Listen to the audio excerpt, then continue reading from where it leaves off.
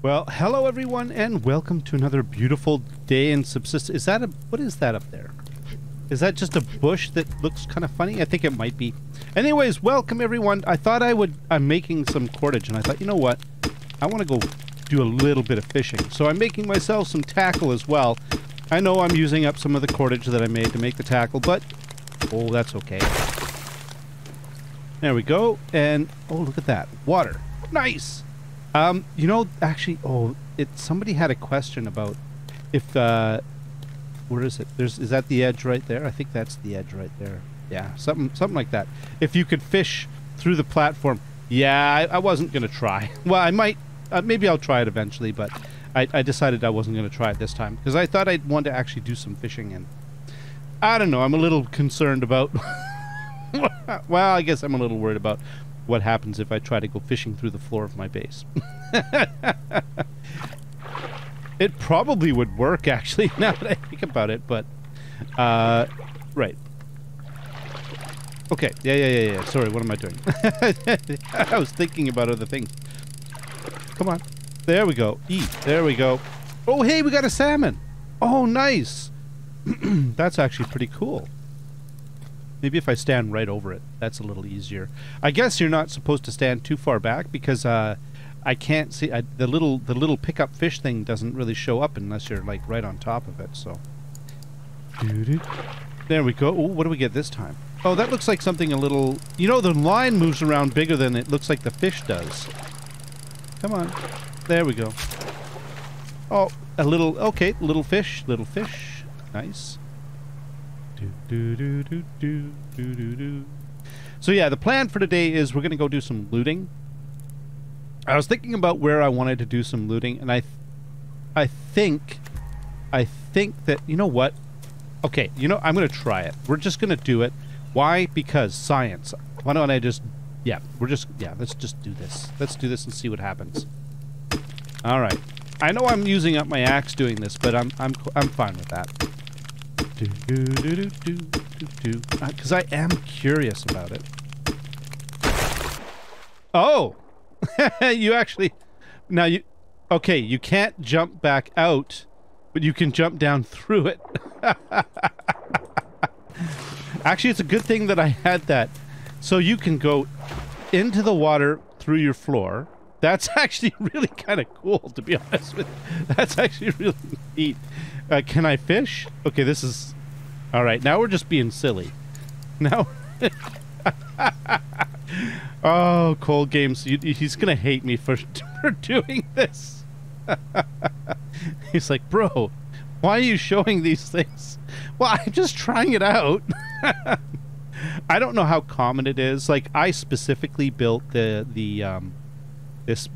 platform to be like my whole base. I don't know if you know this, but the whole base is literally built around like the height of it around this depth of wood in the water.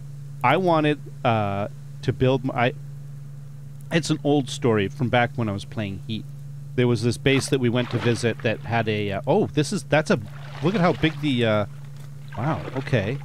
Look at how big the thing is going around. It's like, holy moly, is this a pike? Come on, there we go. Hey, it is a pike. All right, we've proven it. So I'll explain the whole thing. So yeah, right now the way that this is built is that floor is like just a couple inches or so below the water, so you can still be in the water but run through it. And that was by design. And as I say, the whole height of the base was built around that, right? Because I basically placed that, and I made it so that, you know, that is exactly, you know, up to here. That's, you know, 1, 2, and then this is like the third floor above that foundation, or that ceiling panel actually is what that is. So it's built around that whole height. The height of the base is built around that. It's also built around the height of the surrounding area, but really that's what set it, because I wanted a platform where I could run across the water. That's what it boils down to. That's what I wanted. Okay, and I also cooked up some fish, so we're going to take a bit of fish with us for protein during the day. I think that's a good idea, and I think, oh yeah, we can put away that as well. And I think we're good. I think we're good to go. Oh, wow. Just that little delay in time really did do a number with my food. There we go. And hell, let's just have a berry water. And then we have some fish on us. We'll top up our protein later. So that's actually really neat. So yeah, it was based around this. We were playing Heat. I was playing Heat, and I did a base tour, and somebody had built a base on a river, and they some of the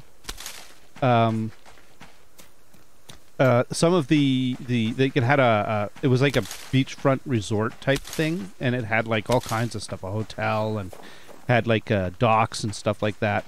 And the docks were built with so that when you could run out over them, and basically the water was just right at the height of the things, and so when you ran, your feet kind of splashed in the water as you ran across the dock. I don't know. It was one of those things that was it was kind of cool. It just felt really neat, and it was awesome to see. And so I wanted to replicate that. I wanted to see if I could replicate it in Subsistence, and it seems that you can. So I was so happy when I found that out. Okay, where are we going? We are going actually not over that to the left there. We're going to go to the right. We're going to go through here, and then we're going to basically look for a locked crate in here. There are hunters up at the top of the valley, so we're going to avoid they're up here. So we're going to stick to the forest. That's the plan. All right, so that is the plan for today. Now, the weather is kind of frightful. Oh, and we want to get wood, so let's hit up that big tree up there too. Yeah, I think that's a good idea. So I'm going to need my axe. There we go. Hey, we actually got a potato, not a potato seed. Wow. All right. Although I guess it doesn't make a difference, considering one potato can be converted into one seed. So they're kind of equivalent anyways. But at least if you get a whole potato, you have a choice of whether to use it as a potato or to use it as a seed. If you get a seed, well, you have to grow it into a potato that you would then convert into a seed. No, I'm kidding. Well, you could if you wanted to, but you know. You get a couple of potatoes, I think, actually, out of it, which is why the math works. We're getting a little close to the base over here, to Bravo. I don't want to aggro them yet. And there's a crate literally like right there, but it's a little too close to them. But we are gonna hit up the tree, and we're gonna keep looking. We're gonna look for a locked crate, just over there. So we're gonna do that. I do have the lockpick on me right there, so we're good to go on that front. Yeah. All right, let's go. Let's go. Now the concern that I have right now is that the weather's okay. It's snowing. It's a little bit it's not sunny. It's just a little kind of borderline. The weather's a bit borderline. And I'm a little concerned that what's going to happen is we're going to end up with windstorm while we're far away from the base. Right? And that situation... Do I want you? Oh, yeah. Let's just do it. Is that if you get caught too far out from your base, you can die in the snowstorms, because it does really whittle away at your stamina and your health, right? And if you're too far away, it slows you down because your stamina drops and all that other stuff, and you could end up dying. So we do have still have a heat pack left, so that's so that we can get back to the base if we really need to. Okay, let's just keep going. Grab this scrap, and then let's go and take a look and see if we can find a locked crate over here.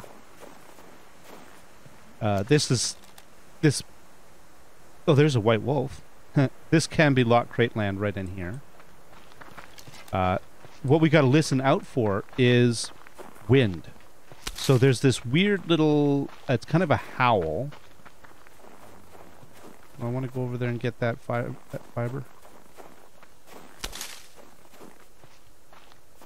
A have to be careful. There are hunters over there. There's this weird howl that that starts up and just well, there's a howl when it's windy, but you can sort of hear it before it really before the weather changes too much.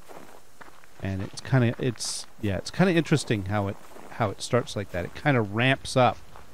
The bad weather ramps up slowly. I really like that, that detail. It doesn't just suddenly change into grotesque weather. And by the way, I don't know if you've noticed that it's starting to rain, not rain, but snow a lot harder now. It's getting more and more kind of flurries. There's lots of flurries. Okay, we've got a wolf over there. The rabbit. We're not worried about the rabbit. But we're interested in a locked crate. So there's a few places we can get them along this top of this hill. That's not a locked crate, but sometimes you do find them along here. But we do need the loot, so we're going to do that. And then on the way back, we're going to pick up wood. I'm going to do some... Oh, Mr. Wolf!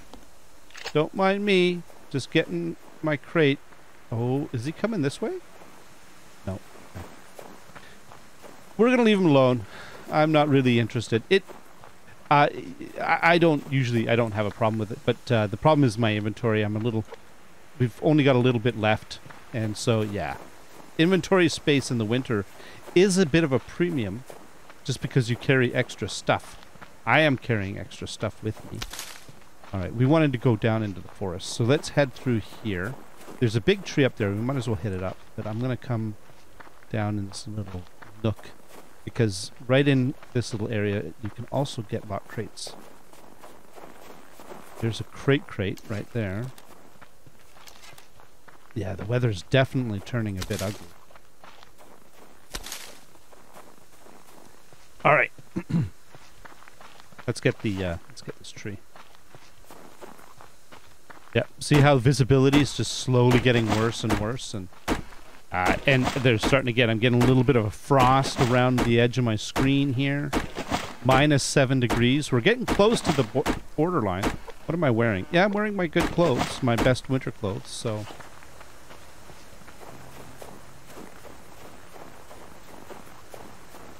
All right, let's just boogie through here. We're gonna head into the forest, because the forest is a bit of a spot as well for locked crates.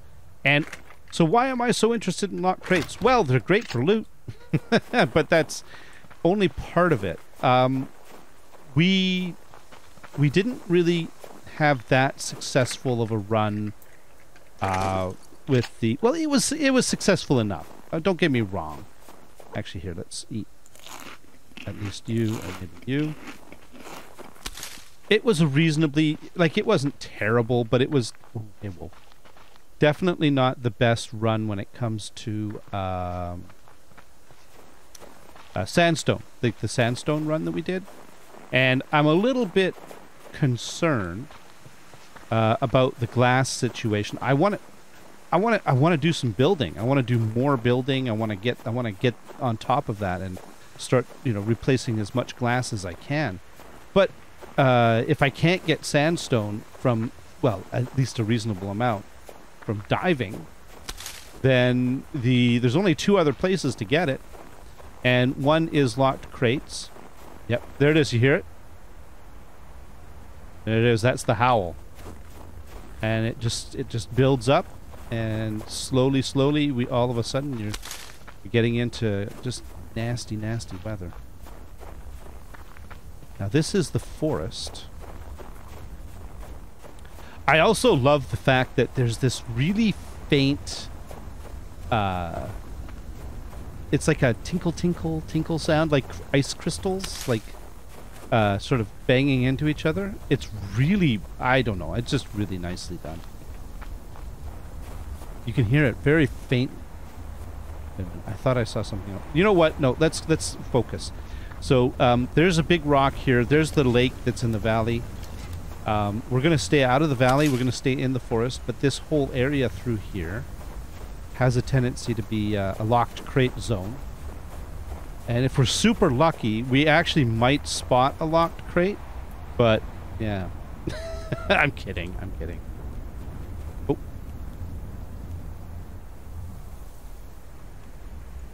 Okay, okay. See? There we go. We got our locked crate. Here, I'm gonna... There we go. Nice. Alright, so we've got a bit of a problem. We're gonna eat you. We're gonna... We could probably do... Well, let's just grab that. Got nails already. Scrap already. We're gonna take the iron. It's gonna create a new thing. Look at that. We got a bunch of sinew. That's nice. Got some boards. That stacks. That... Oh, wow. Okay. That's... Now we're into trouble. So essentially what I'm going to do is... I might just eat... that. Ah, heck. That's just... Oh, I can't eat that. Okay. Can I eat... Wow. Okay. I can't do that. That's fine. I'm going to drink water just because... Ooh, I don't know what I'm going to do here. I have to dump something. What we could do is convert all of the wood into boards. Take that. And then the 44 rounds... I'm gonna actually use the heat pack, and then we're gonna boogie back to the base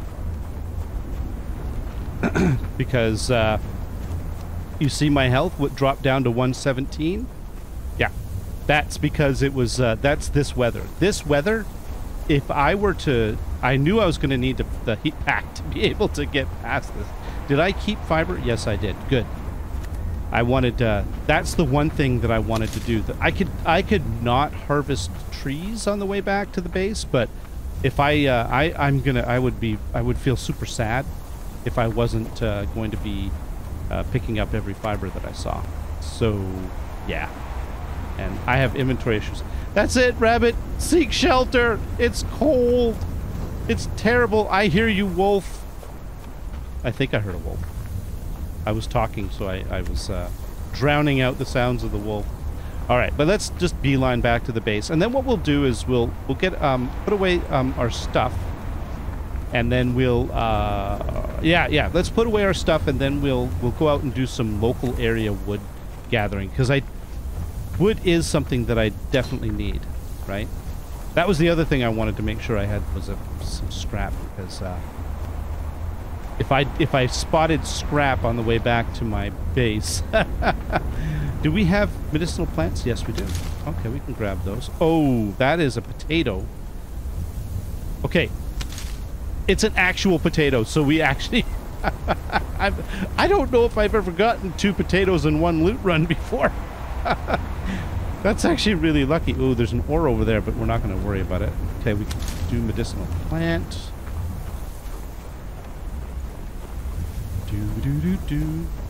Yeah, this is brutal.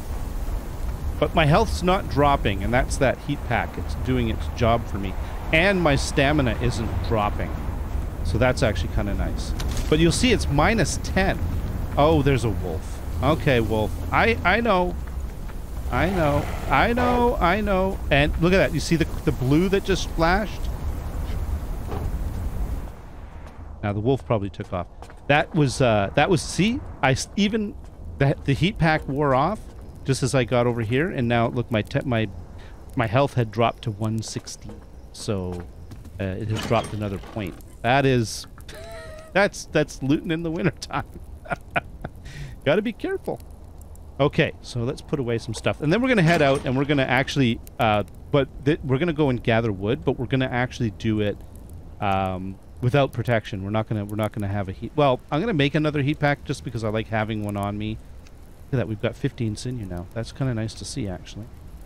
Okay, that's gonna go in the refinery. That's gonna go in that bin. That's gonna go that bin. That's the other one. This one goes. Okay, and yeah, goes in there. And then we're gonna eat. Well, we'll keep that one. This goes into there. That goes in there. That one, and we're going to keep that on us, and we're going to actually eat it. Yeah. Okay. Oh, we overflowed on medicinal tonic. That's actually really kind of nice to see. Okay, you go in here. This goes in here. Do, do, do. Cotton seed is always a nice thing to get. So yeah, you can. The moral of the story here. Let's do a little bit of cooking. Look at that. We actually had full power because of the wind. The wind turbines up on the roof were doing their job. That's actually really good. Oh, we can see them too. See? We'll be able to see them more in the future, but I need to get more glass first. Oh, we overflowed on zinc. Okay. Okay, I'm okay with overflowing on zinc. Let's just do this. There we go. And I will, we'll sort that out later. Okay. Oh, yeah. That's the thing. We only have enough stuff to make one more heat pack because it takes 4 rotten meat in order to do that. So we're going to make one more heat pack. This is just an emergency heat pack. I like having one on me in the winter. There is one in here, but that's another. That's in case I die. I think you do get a heat pack on you when you spawn in. Oh. Oh. What was that? It was the sound of something breaking. That was a bit odd. Wait a minute. I made the heat pack. What was that sound? Was that something shooting at my base in the distance and it hit the base and that could be actually. All right, how many arrows do I have? I've got 12 arrows. We've got, okay, we're in good shape. All right, we're going to get the shotgun out. Because we do have a wolf out here we've got to deal with. There he is. 120 hit points. That is exactly 1 shotgun shell. Hey, bro. Yeah, that's right. I think the weather's actually improved. It's back down to -7 again. Yeah. And you notice the howling wind is not there anymore. That's actually kind of cool. Okay. Here, let's get some snow. Actually, I'm going to wash my hands. And get more snow. All right, let's gather wood. We're just going to do our little local group of trees here. Hey, look at you. I do like that he's adding more stuff. A bit more variety. I have to imagine that what that means is that he's got a whole list. Full Games has a whole bunch of things that he wants to add to the game, and he's just, you know, he adds in this a little bit here, a little bit there, and keeps the game stable, relatively like bug-free. I personally don't get a lot of crashing with this game, if any. By the way, it's like very rare. There's like been a couple of things that were kind of a bit iffy, but he's usually fixed them up. Once he knows about them, he's fixed them up pretty quick. Really top notch as far as the quality of the software development process and the game and stability and all of that. Cold Games has done such a good job with this. And I have to imagine that there's a few reasons for that. There's more than one reason. Number one, he's a good developer, right? He knows what he's doing. You can't make solid stuff like this without a bit of skill. Oh, there's a crate right there. Without solid skill, right? And number two, okay, there is an advantage to while we do talk a lot about the fact that it's impressive that it's one guy that's making this game, and how much work that is, and how he seems to always it's quite amazing how much he gets done, right? That is absolutely true, by the way, and I'm not going to take away from that. There is an advantage to that, though. There is an advantage to that small. I think we've gotten this, haven't we? Having that small of a scale of development, like having it be one person, and it's a lot easier to coordinate work, and it's a lot easier to make sure that your work is sane when you do that. As soon as you start introducing a lot of people into into a game, into the development process, that has a price in the... Oh, he ducked his head. Okay. Now we can just go for the body shot this time. We don't have to aim for the head, so we can be a little bit more casual about it, right? About the aiming and all that. As long as we hit... Normally I aim for the head, which is tricky, because, you know, the head's not very big compared to the rest of the body. Oh, hello, White Wolf. I was going to get that fiber, but you can have it. I'm not really... You know what? I'm not interested. I'll get this fiber, though. And we are running out of time. It's getting dark. Anyways, there is an advantage to that small scale. It really does make it more feasible. It's easier to keep things straight. As you increase the size of a team, there's inefficiencies in that, right? You can get more work done, but there's inefficient, and you know, sometimes the left hand and the right hand don't really know what they're doing, and different people have different ideas about how things are done and stuff like that. And you can fix that with good process and everything, but anyways, that's still, there is a very big advantage to a single developer in that way, just because you know exactly what you're doing, and you know that, oh yeah, the other day I made this change over here, so I have to account for that over there, and this other piece of code that in a big project would be worked on by 2 different people. That's basically what it boils down to. By the way, I'm not worried about this because I need the rotten meat. In fact, we're probably just going to let some stuff rot, so... Alright, we need to top up the fuel first, before I forget. I'm going to put that in there. I'm going to cook up... No, you know what? We're going to let those... Let's see what we can get to rot.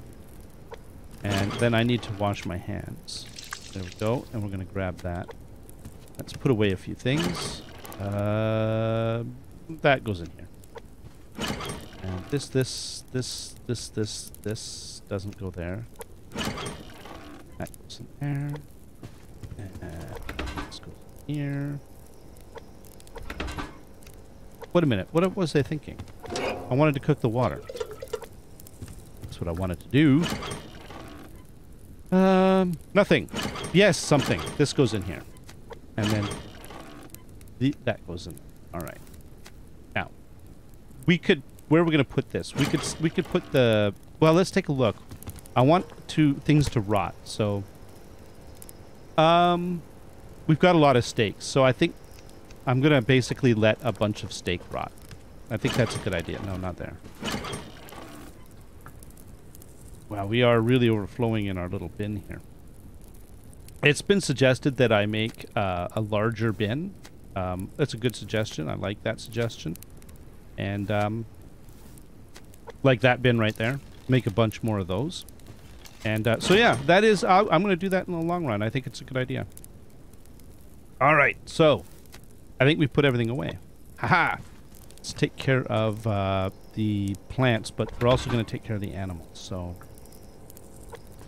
how much kelp do I have? 100. I think that's all I've got.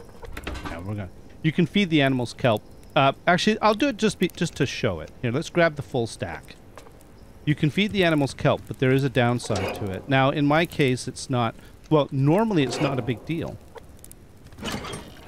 But the downside of using kelp to feed animals is that, first of all, it's not very efficient. You don't really get a lot of hunger satisfaction out of it. And the second reason is because it really, and I'll do this just to show, it really just, it tanks their thirst. So right now, well, let's just do it this way.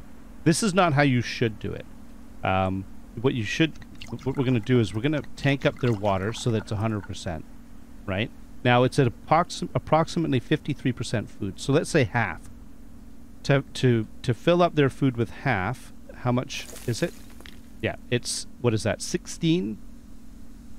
There's right there. That was 16 kelp, and it tanked my water down to 84%. So then you got to add a new water. So yeah, you do the food first, then you add the water after.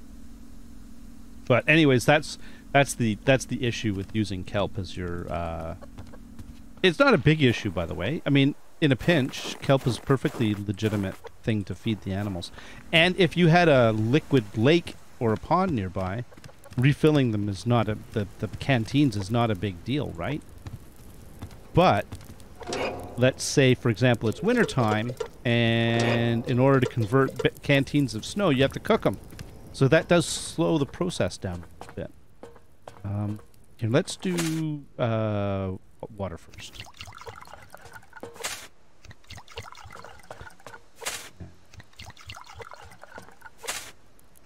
There we go. That should bring it up to like almost 100, and then we'll do the do some fertilizer. And then only do these two. Okay. There we go. I'm gonna drink one water. Yeah. Because we're gonna do a refill. Nice. Now, I think that in a base, like right here, not in maybe this section, but in this section where it's like 4 degrees Celsius, I think that, or 8 right here next to the, that these guys should melt, but they won't. They're not going to melt in winter. I think, do they? I think they used to. I might be wrong about that, but I seem to remember that. I don't know. Maybe I might be wrong. Okay, let's actually just grab 6, put these. Is that a moose? I think I heard. What did I hear?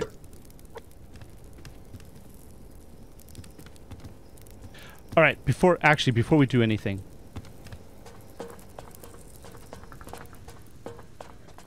Yeah, there's a moose right on the lake right there. We're losing light though. Let's or the darkness. So let's do a check for rogues. Okay, top of the lake. Over here, next to the double river, where there's a big tree right there. That's also a loot spawn, or a lock crate spawn. And then at the base of the... So these guys, I don't think they moved. And the rest of the valley is free. So everywhere else is free, except for top of the lake, next to the double river, and next to the mountain. Okay, that's good to know. But today, or tomorrow in game... Or today in game, in the next episode, we are going after Bravo. That's the plan. So we're going to go after Bravo. Let's, I guess what we could do is let's take a quick boo at what we need in order to get that to happen. First of all, what's our power situation? It's still reasonable, so I'm not going to worry about that. Now, oh yeah, put away the kelp. There we go. And let's see. Oh, I need to eat. We'll sort that out before we go. I think we're in good shape. So we've got 35 plus 50 SVT rounds. We still have way more SVT rounds than 44 rounds. So I'm going to stick to using the SVT for this. We have, I think, oh, we could do with a bunch more. There we go. 30. Let's stick with 35 rifle pistols. Or sorry, rifle pistols. That was very dumb. Pistol bullets. We could probably make a few more arrows, just because that isn't a lot. 4. 1, 2. And what is that? 5, 10. Plus we need 5 of you, and then we can make 10 arrows. There we go. How much glass panels do we have? None. How many? Oh man, is there any in here? We have literally 10 glass panels. So the hope is that tomorrow, or in game, we are going to be able to get a few glass panels out of the Bravo team. That's really what the plan is. And we have so much gun. You know what? Let's make some 9mm. We use a lot of it. Yeah, let's make a bunch of 9mm. We still have way too much of it. Okay. How are we doing on shotgun shells? 36. We got everything, don't we? I was hoping to reduce the number of stacks of gunpowder and ammo. Oh, I know what we need to do. Oh, we've got a grenade. Oh my goodness. Well, we could make a, how much is it? 2. We need 2 rope. Or, 2 cordage. And we're gonna make a grenade arrow. That's for going through the front door. Yeah. Yep, I think that's a good plan. Alright, well, I'm gonna just do a bit more crafting, and then in the next one, we're gonna go and hit up Bravo. I think it's gonna be fun. Alright, thank you very much, everyone. Until next time, you all have yourselves a great day. Bye-bye.